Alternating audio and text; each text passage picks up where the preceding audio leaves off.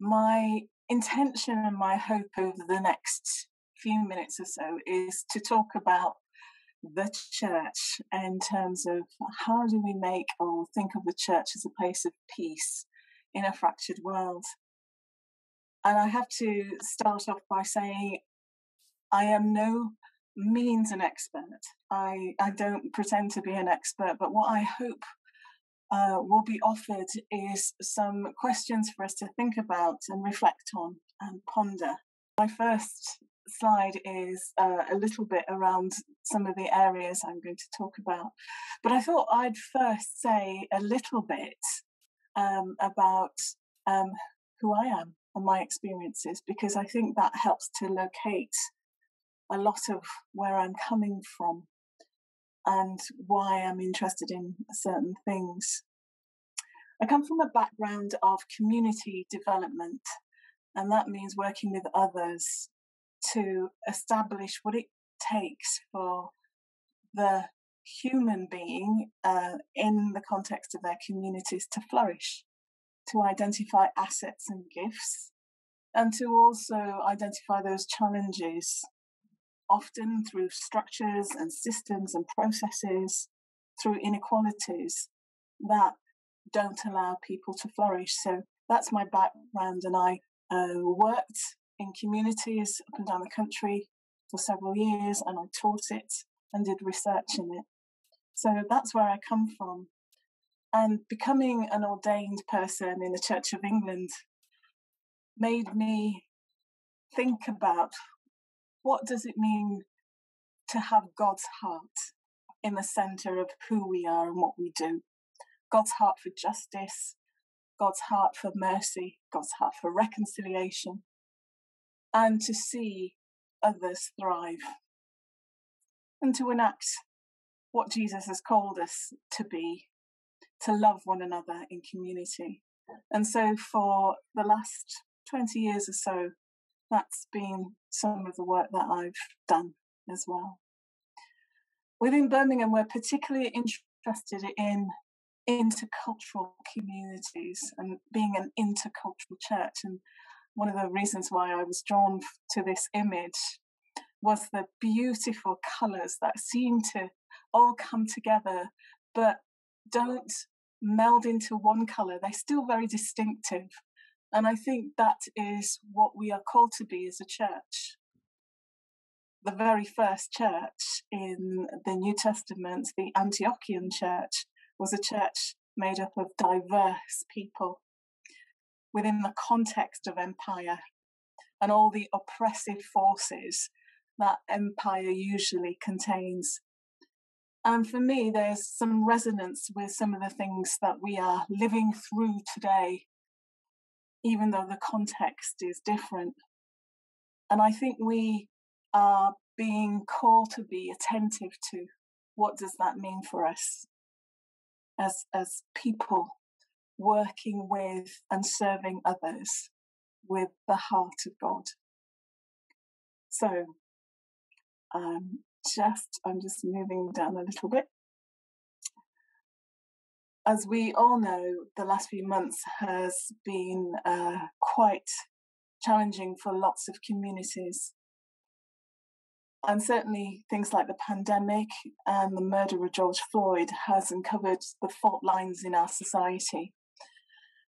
And as we heard from our speaker this morning, the world has seen an acceleration in tribalism, partisan conflicts, and populist politics.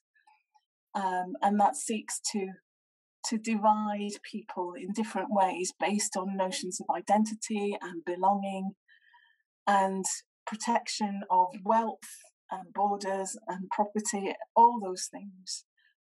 And that's caused so many complexities over resources, over who has the right to define, over privileges and power. And so we have to ask ourselves the question, as the church in the world, what are we being called to be at this time?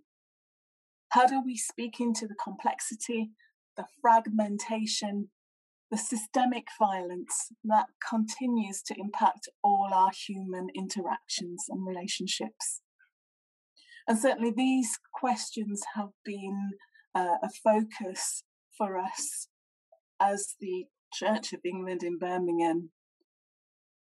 How can we find peace and reconciliation within the world, within our communities, before we find it in ourselves first?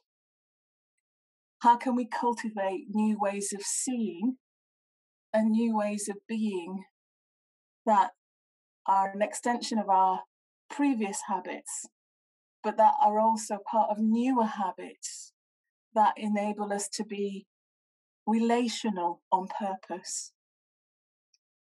How do we start to move away from some of those traditions and structures that we've inherited, that we value, but also in this different context is calling us out of letting go of some of those things that we hold firm to and that exclude other people? How do we engage with other groups and other faiths in meaningful ways?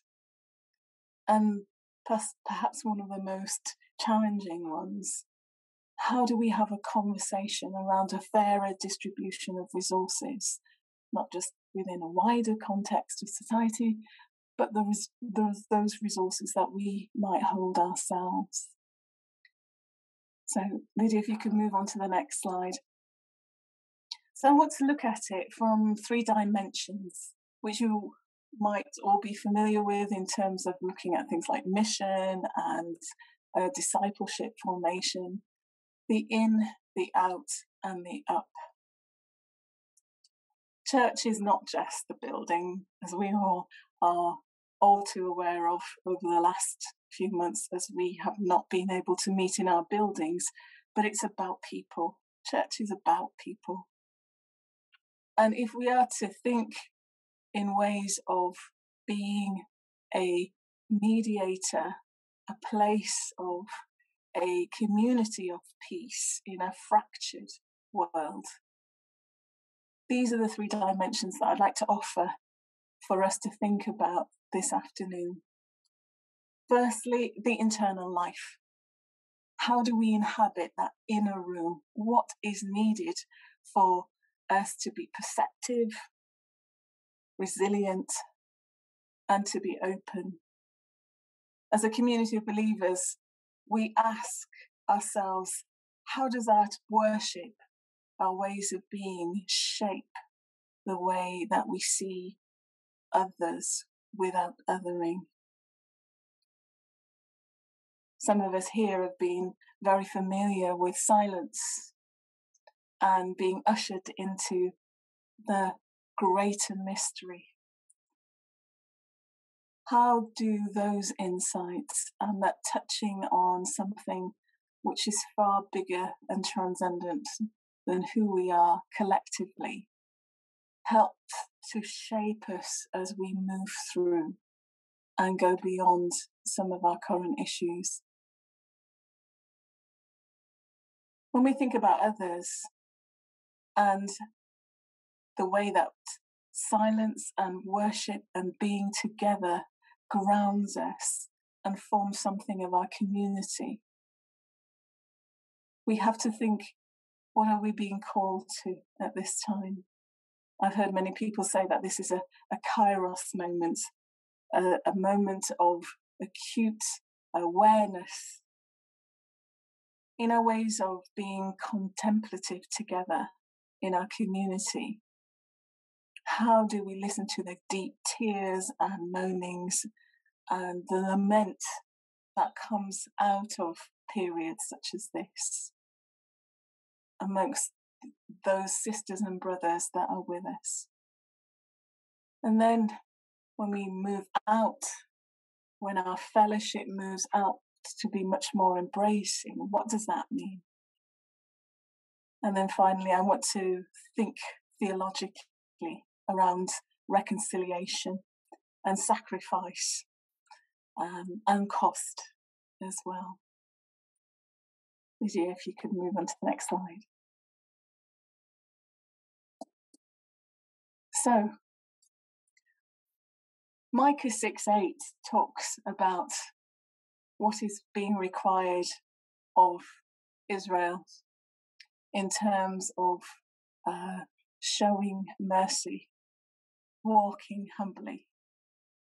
But first it starts with doing justly. That can only come out of a sense of being grounded, a sense of understanding not only who we are, identity being one of the major issues of our modern times, but as people who are filled with love, shaped with love.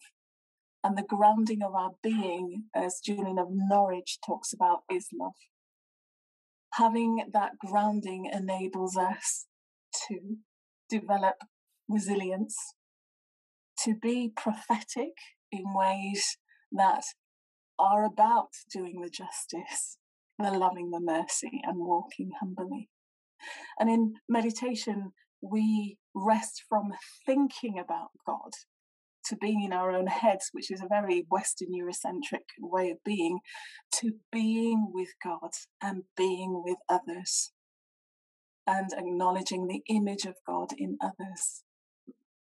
It is there we find a sense of the beloved, of being loved, and there we can be more expansive to embracing others. Over the last 18 months in Birmingham, one of our organisations, actually it's an organisation that shares the same building as Church of England Birmingham, the Anglican organisation, called Chaplaincy Plus, has been putting on a series of Christian meditation sessions, amongst the workers who are around Snow Hill, the large corporations, as well as the city workers and the shop workers. And what's been so wonderful to see are the amount of people of faith and no faith who come and use those sessions. The idea of sitting together has had a profound effect on forming a sense of community, a sense of being still and navigating across divides and divisions, to go on to having more meaningful conversations about thinking around what is peace? How do we inhabit and embody peace? And I remember many years ago that the whole idea of silence is something that grounds us in our ways of being. I love this quote from Abba Moses, or Moses the Ethiopian, from our patristic tradition, that says a brother came to visit Abba Moses and asked of him for a word, and he replied, "Go to your cell and your cell will tell you everything." And for me, the cell, the inner room, the place where we are with God, as opposed to just talking to God, but being with God and inhabiting that space, is the grounding of love and our sense of being called out to confront injustice and to embrace others. Lydia, next slide, please.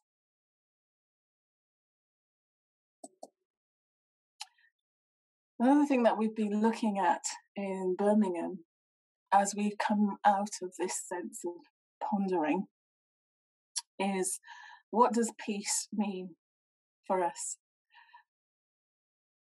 A group of us have been meeting over the last few months to consider, what does peace and reconciliation mean, and where does it start?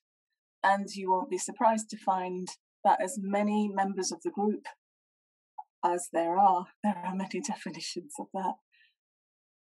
And partly it's been around working towards relationships, building relationships, understanding that if we are to be an intercultural community, a community of diversity where culture isn't defined just on ethnicity and race, but on a myriad of characteristics that reflect the image of God in each and every one of us, that we are being called into a sense of being interdependent.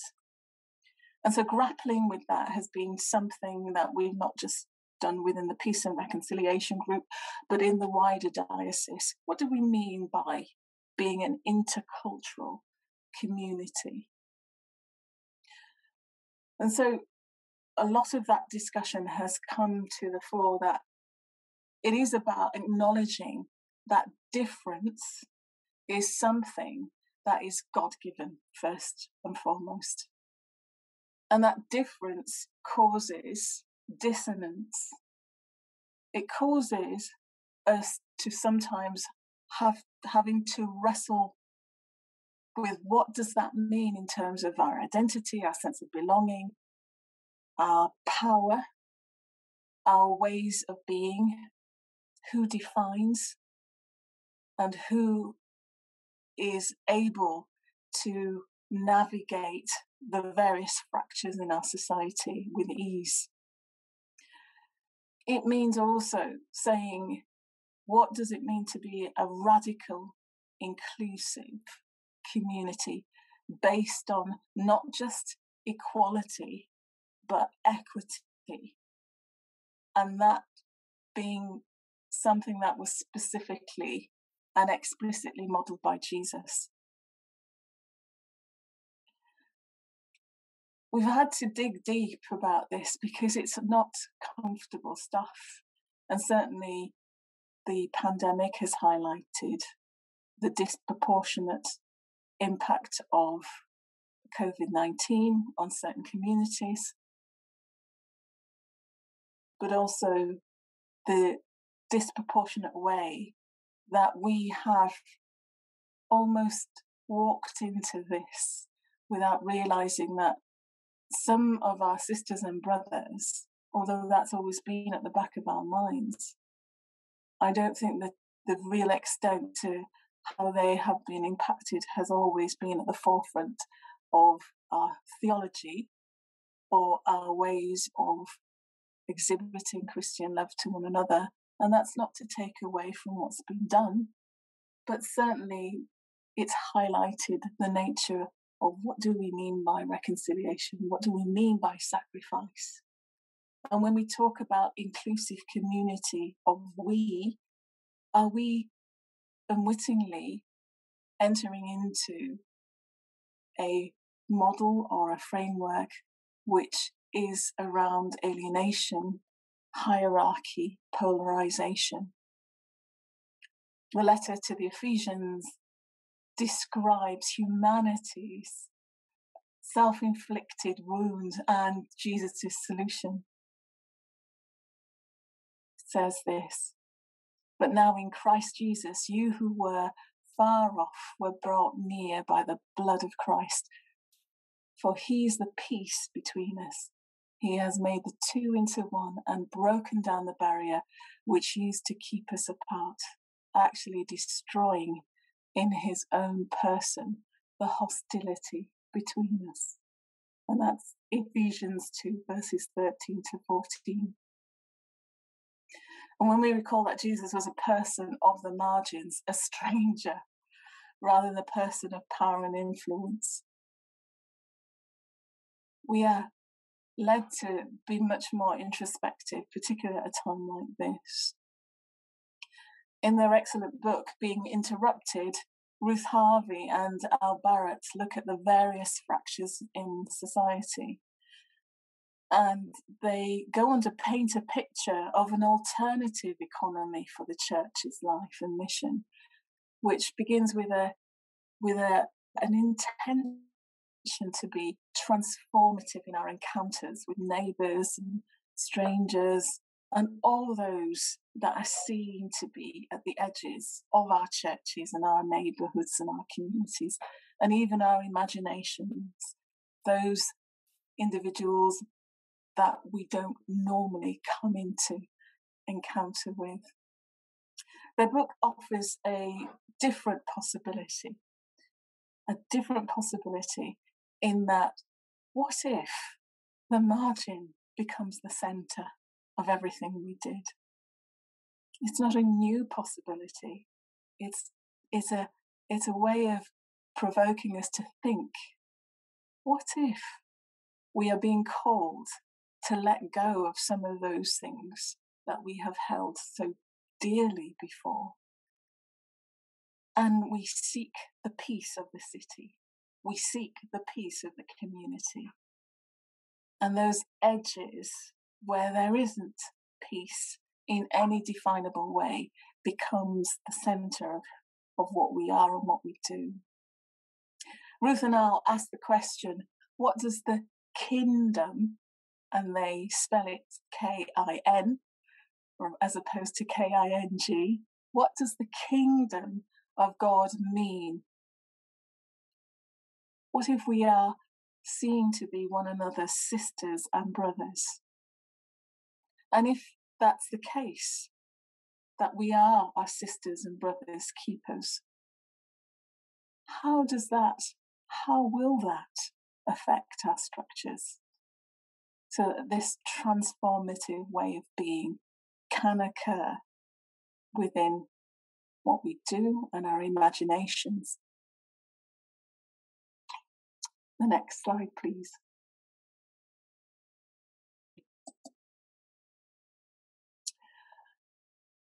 This quote by Thomas Merton says that the peace we seek is already here, and I just want to quite contentiously add question mark at the end of here. And I do believe that as we seek our own peace and seek the peace between us, that peace extends to the wider community. One of the questions Ruth and Al also ask in the book is, what about the Christian church? The spirit-filled community of followers of Jesus? How do we collectively, sometimes unwittingly, enter into these kinds of obliviousnesses? The way that we unwittingly can perpetuate some of these power-related ways of being. And they offer 3 answers, and I'm not going to go into any depth at all, but I just want to go over them really quickly so that we can think about it. That perhaps what we do is, because we are so engaged with our context, our world, that we, without thinking about it, start to reflect some of the disparities that we see. There needs to be a certain intention in the way that we look at who are our leaders. What are the ways that we exclude other people who live with different ways of being? Those that live with disabilities, those that have the gift of different languages, our iconography, what we look like. How are the ways that we normalize things to the extent that we can't see them as a group of people? And what is God calling us to be attentive to? They also suggest that there is a 2-way flow as we move back as the church and forth between church space and world space. And part of that dynamic is changing the world to be better. But that takes courage. That takes a radicalness that sometimes we might feel unwilling to pay the cost for. If our identities in wider society are so enmeshed in forms of structural privilege, then might those privileges distort the ways we seek to live out as Christians? So how do we keep questioning those privileges? How do we keep always asking ourselves if we are complicit in the structures?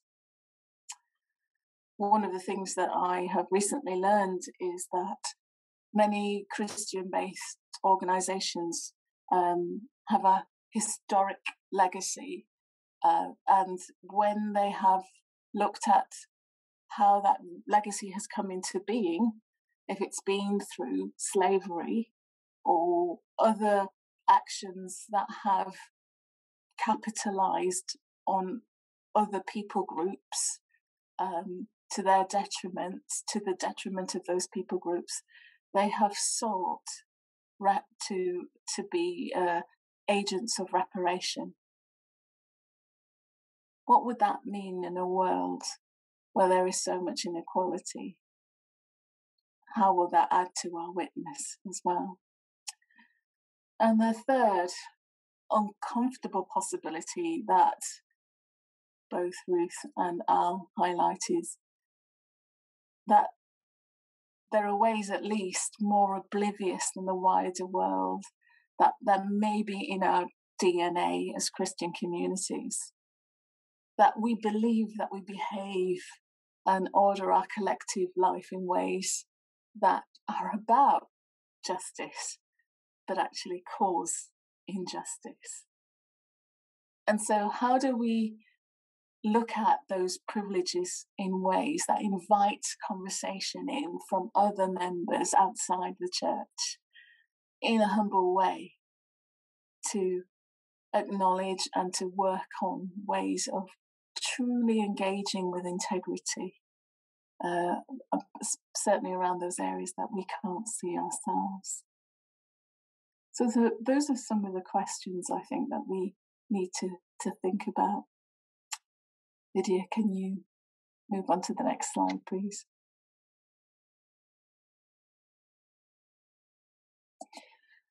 So, being people of peace.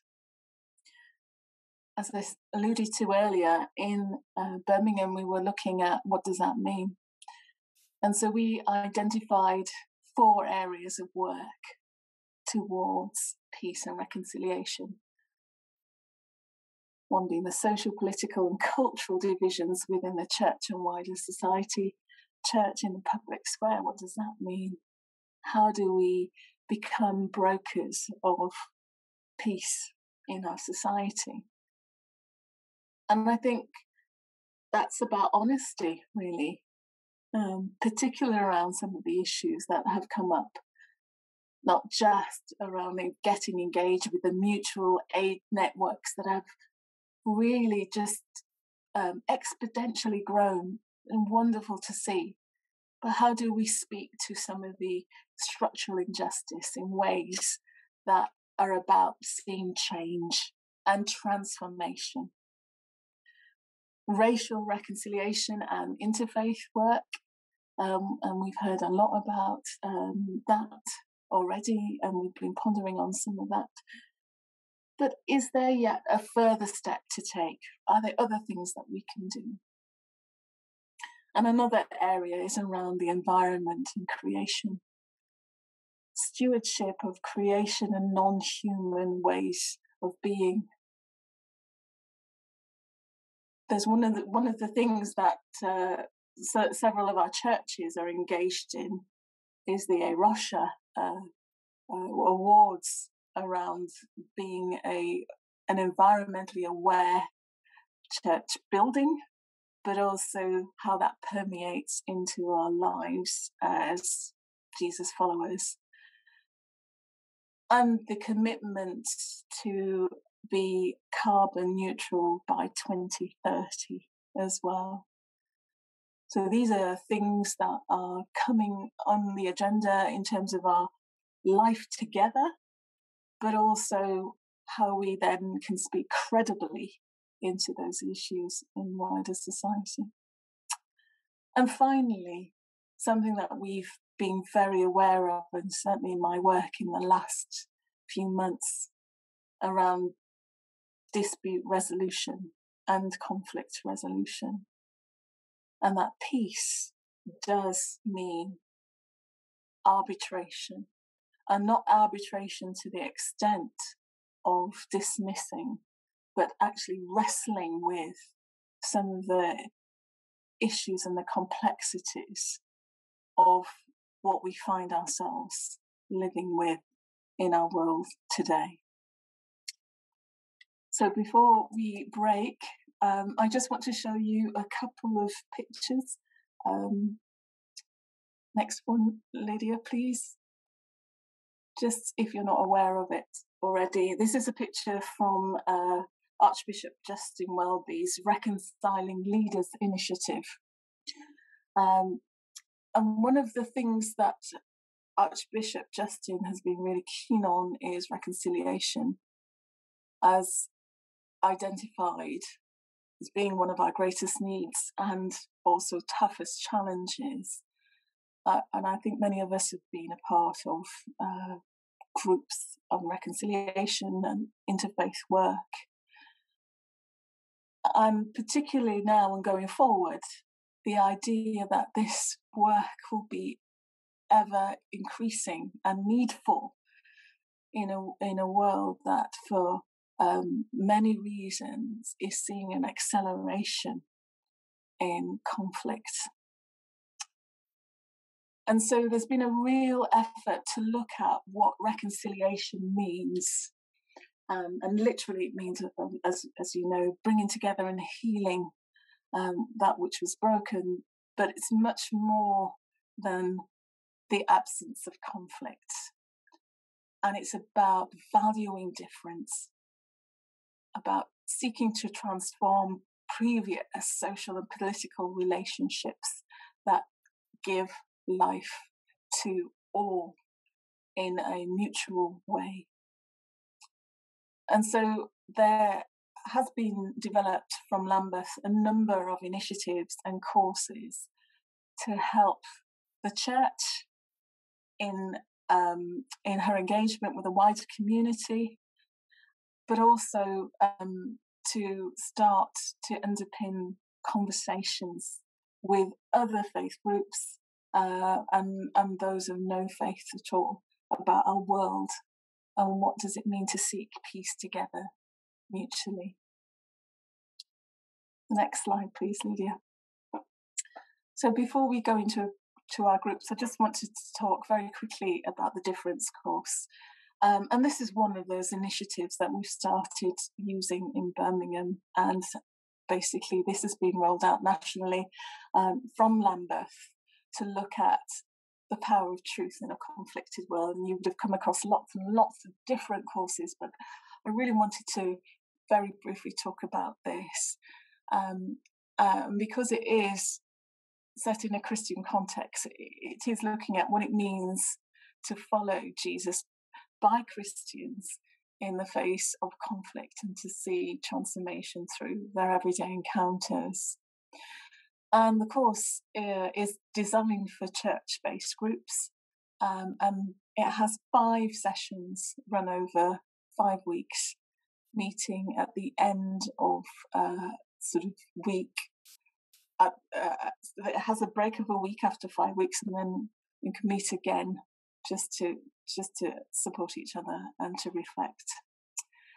The 5 sessions are based on 3 habits which draw on some of the things that Jesus did in his encounters in the gospel.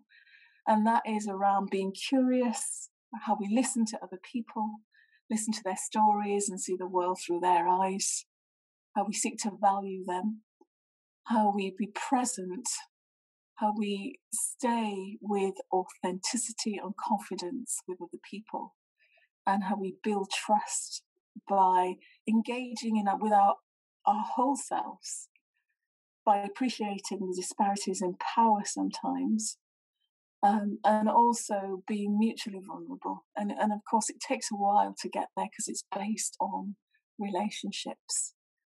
And that's the emphasis on that. And then finally, the third habit it cultivates is how we reimagine and find hope in in the opportunities where we encounter one another and in the places where we long to see change. So this whole idea of reconciliation is quite a key one. And theologically, what does that mean in terms of who we are as a community of faith, as Jesus followers? And I like this quote by Miroslav Volf that talks about how followers of Christ should serve the common good. We hear about that all the time. What is the common good? What does that mean? And certainly in British political circles, there's lots to talk about the common good and serving one another. So for me, reconciliation is literally that exchange, that stepping into somebody else's shoes, that willingness to serve another person. And there have been lots of theologians that have talked about what it means, and certainly amongst the political context, in the political sector, reconciliation is a big word. But when we think about the idea of forgiveness, of risking hope, of learning to disagree in ways that are mutually respectful, it's something that I think the skills of which aren't necessarily taught, aren't necessarily entered into easily. There's almost an expectation that we'll know exactly how to be reconcilers.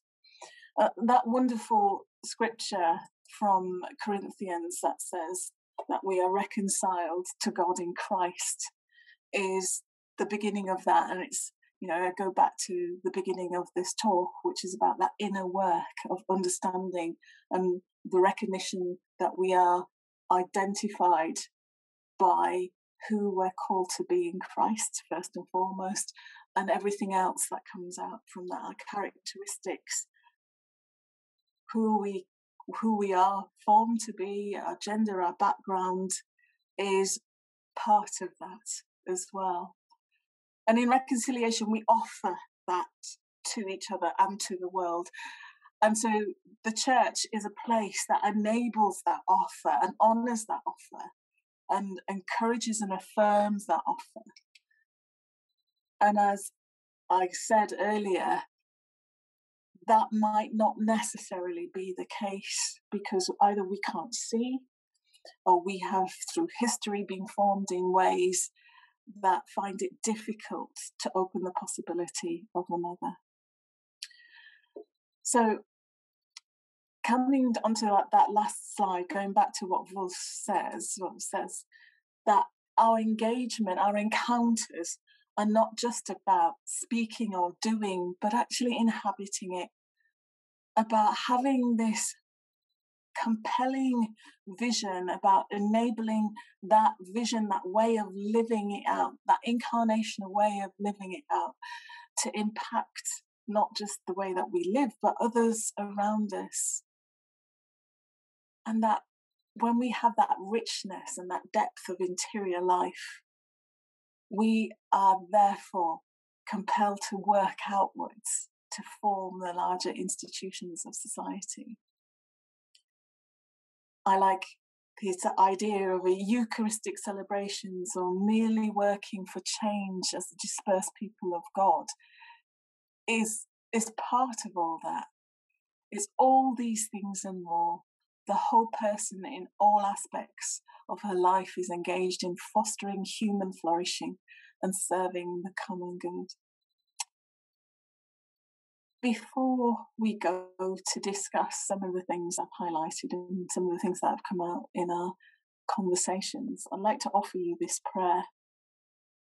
And it's a short prayer that we say at the end of our weekly meditation, Christian meditation class, or gathering, as I say, on a Saturday. And I thought it would be quite apt as we think about peace and reconciliation as worshipping communities of faith as the church. So let's just pray.